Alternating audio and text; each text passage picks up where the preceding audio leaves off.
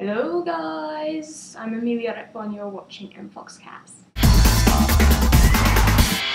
What a week, you guys.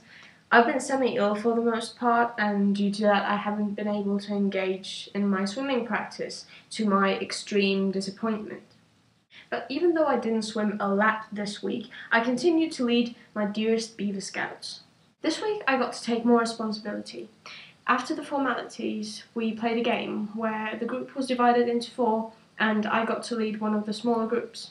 The idea of the game was simple. You throw a ball at the other teams, and when my co-leader Stuart would say stop, everyone would stop throwing the ball and the team who had the ball would lose.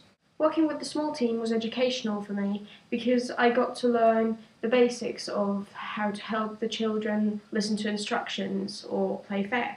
In Finland, I never had the chance to actually practice leadership. Me and my friend led a group together and we just got a bunch of preteens and we sort of learned as we went. Now, I believe in a practical approach, but with little children who just run about like whew, working with a small group was good. After all, we have over 20 kids in total. The main objective this week in the Scouts was to think what Scouting would be like when the children are the age of their parents, which is a long way into the future.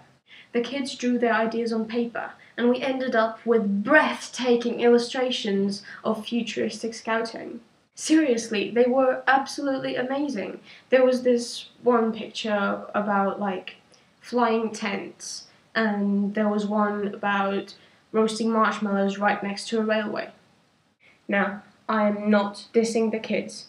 I repeat, I'm not dissing the kids. But on my part, I wish that the basic idea of Scouting will never change.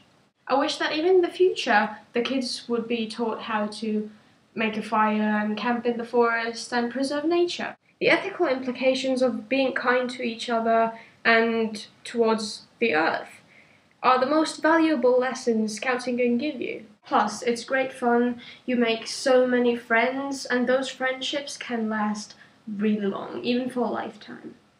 I think they should keep up the traditions of Scouting as long as the human race dwells upon this earth.